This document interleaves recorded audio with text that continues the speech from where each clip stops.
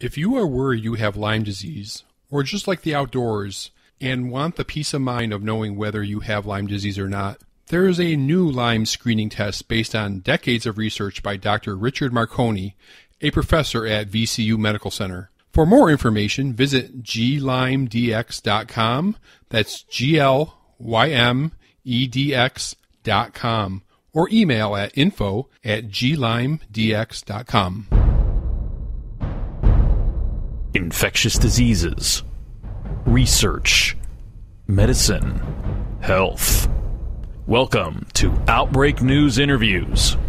And now, broadcasting from the Outbreak News Skylar Studios in beautiful West Central Florida, here is your host, microbiologist and editor of OutbreakNewsToday.com, Robert Harriman. Hi everybody, my name is Robert Harriman and welcome to the show. Now, tapeworms or cestodes continue to be an important cause of disease and illness in humans worldwide. Diphyllobothrium latum and related species, the fish or broad tapeworm, are the largest tapeworms that can infect people. To learn more about Diphyllobothriasis, I am joined again by Rosemary Drisdelle. Rosemary is a parasitology teacher and the author of Parasites, Tales of Humanity's Most Unwelcome Guest. Hi, Rosemary, and welcome back to the show. Hi, Robert. Nice to be here. Okay. So, what is a tapeworm or a cestode? And how does it differ from other parasites? Well, it's a worm, obviously. These are the tapeworm, the worms that look like tapes or ribbons, or some people would describe them as looking like long strips of frilly noodle.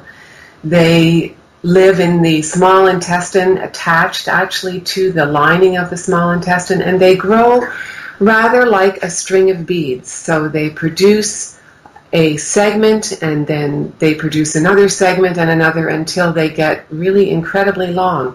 And as you said, Diphyllobothrium is the largest known. Most of the textbooks say that it can get up to about 35 feet in length, although some go for an even longer length. Quite an impressive size. Now, Diphyllobothrium latum is the most common, although there's other additional species that can affect people.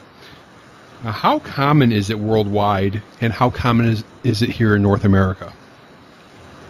It's difficult to put your finger on an actual figure as to how common it is worldwide for several reasons, but the foremost is that it's not a reportable pathogen in a lot of places, so we don't have good statistics.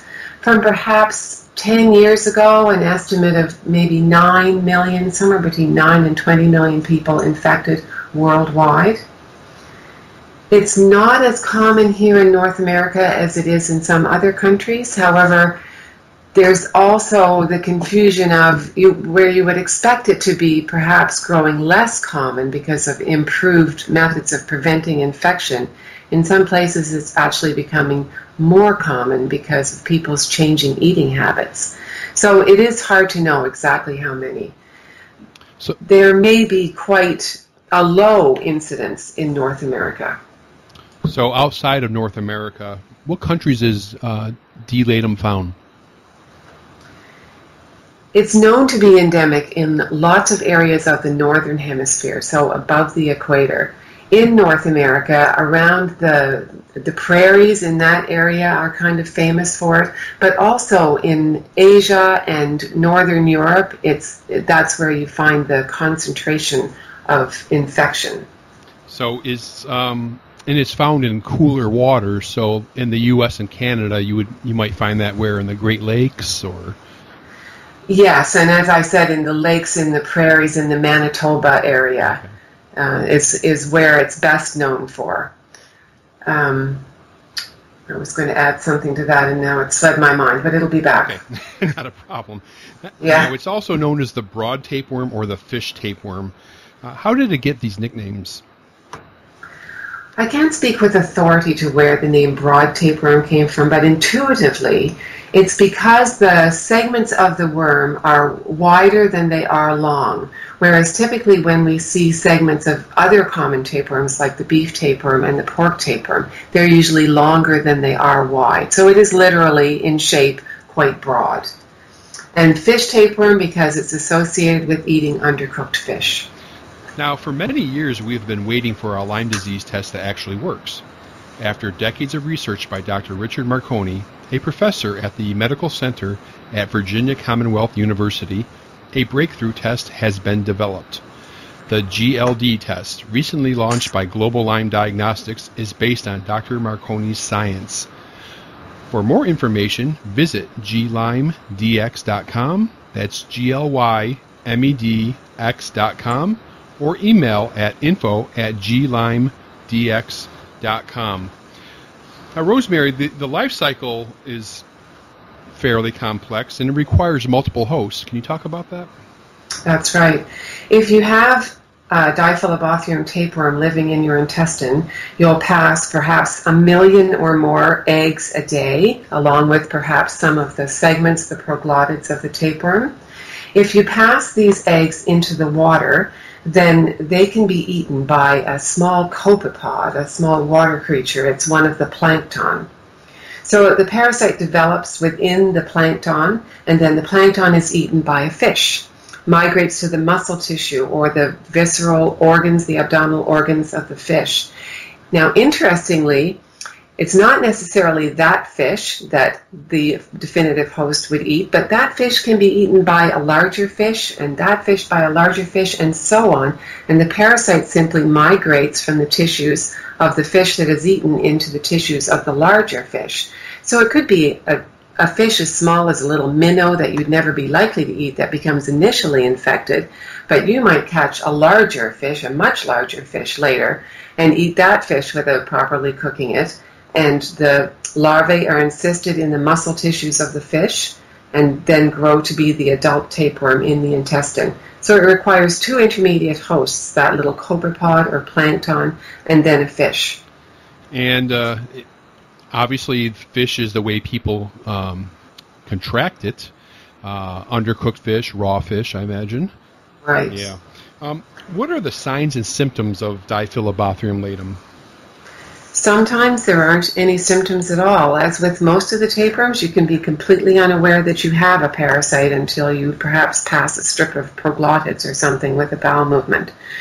But some people complain of vague abdominal discomfort, perhaps a kind of rumbliness in the tummy. They may feel tired and weak, a little dizzy. Some people have diarrhea, feel hungry all the time. And in certain individuals, an anemia develops because the tapeworm actually absorbs vitamin B12 from the intestinal contents and thereby robs it from the host. So vitamin B12 deficiency can develop, and along with that comes anemia. We're not sure why some people get these symptoms and others don't. It could be something to do with the size of the worm. It could have to do with individual susceptibility to the infection. We're just not sure. But the anemia is actually, although a famous symptom, not all that common. So let's talk about diagnosis and treatment. Pretty straightforward. That's right. As with most worms, we diagnose it by either getting a piece of the worm. If the patient passes a strip of proglottids and they send that to the lab, we can identify that to species, or at least to genus. As you mentioned, there are a lot of different species of Diphyllobothrium that are now known to infect people. So it's more common today for us to simply say Diphyllobothrium species rather than to try and speciate it down precisely. And we also have methods in the lab where we can concentrate things like worm eggs and more or less pull them out of a stool sample so that we're able to see them and identify them based on the way they look. It's treated with antiparasitics quite simply, usually praziquantel. That would be the first choice. Now, prevention, I think the average listener could probably figure out what prevention is here. It's really quite simple. Don't eat undercooked fish. Correct. The life cycle is dependent on human feces entering the water that contain the eggs, the presence of appropriate fish and plankton in that water, and then eating the fish undercooked. So there's 2 obvious places where we can break the life cycle. One is by not eating that fish without thoroughly cooking it, and the other is to prevent human waste from entering the water in the first place. So good sanitation is one way to break the life cycle. And that's one of the reasons why the incidence of this infection is falling in many parts of the world. Now, Rosemary, do you have any interesting tales to tell about Diphyllobothrium latum? Well, you may have heard that parasitologists tend to be a little bit more welcoming to parasites than the general public, sometimes even making them quite at home. There's a story of a parasitologist by the name of Robin Overstreet who wanted to do some research on Diphyllobothrium. And while he was visiting a laboratory in Finland, he deliberately infected himself with Diphyllobothrium in order to bring the parasite home to Mississippi. Now, what better way to get across an international border? You don't have to declare your intestinal contents when you go through customs, right? So he got his worm safely home, and he continued to provide a worm for it while collecting the eggs from his own feces to do his research. Eventually, however, with deep regret, he had to treat himself because he was starting to get some symptoms of an uncomfortable, vague symptoms in his tummy, and apparently he was less concerned about that than about the fact that this might be detrimental to his tennis game. You really got me on that one because I thought you were going to go the Robert Desowitz route on this one from the book. Yes. Can you tell the story about the Jewish grandmothers? Well, that's right. There was an outbreak of diphyllobothriasis in the Jewish community, and it was largely in the older women. And it was simply because they were making a dish called gefilte fish. And they would tend to taste the dish to see if it was done. So obviously, if it wasn't done, that could be quite a dangerous thing to do, because if the larvae of the tapeworm were there, then they would become infected. And so that's what they were doing. That's a dangerous way to test whether your gefilte fish is sufficiently done. Yeah, that's a fascinating book and a fascinating story. Yes, it's a good book. Yeah. Very interesting. Well, thank you again, Rosemary. I appreciate you coming on. Informative as always. Oh, well, it was my pleasure. All right, thank you.